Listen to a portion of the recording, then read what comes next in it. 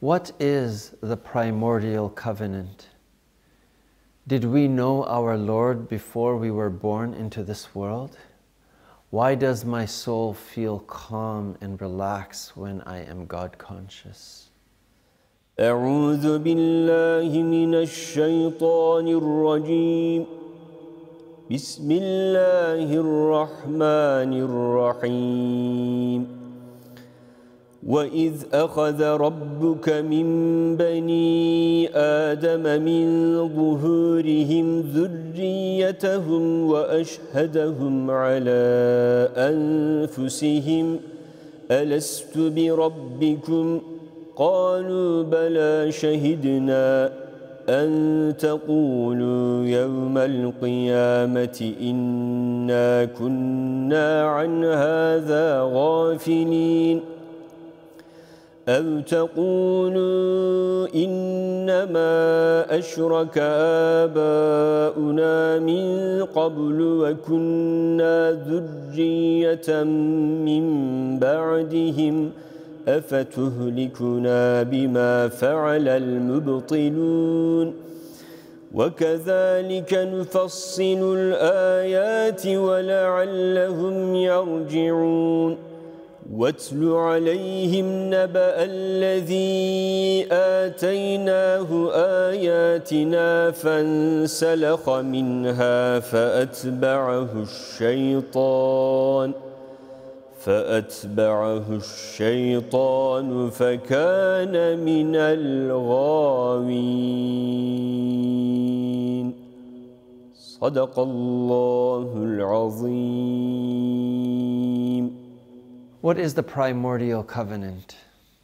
Every human in this world is born with a covenant and affirmation.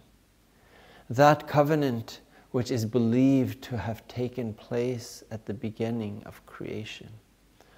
Only Allah knows where, when, and how this question and answer took place. Allah tells us, "And remember when your Lord brought forth from the loins of the children of Adam their descendants and had them testify regarding themselves." What was the question? Allah asked, "Am I not your Lord?" How did we respond and what did we testify? Allah says, they replied, "Yes, you are. We testify." Then our Lord cautions mankind not to blame ignorance for our disbelief. He cautioned, "Now you have no right to say on Judgment Day, we were not aware of this." Nor can we blame our forefathers, nor say it was our forefathers who had associated others with Allah in worship, and we as their descendants followed in their footsteps. Will you then destroy us for the falsehood they invented? What proof is there of this covenant? In every human being, Allah instills a natural inclination known as fitrah. A human needs to know our Lord. Peace and tranquility that is found in the remembrance of Allah, that cannot be found anywhere else. These are the proofs of that covenant. Allah tells us in the following verse that the natural way is instilled in every human and no one can change that.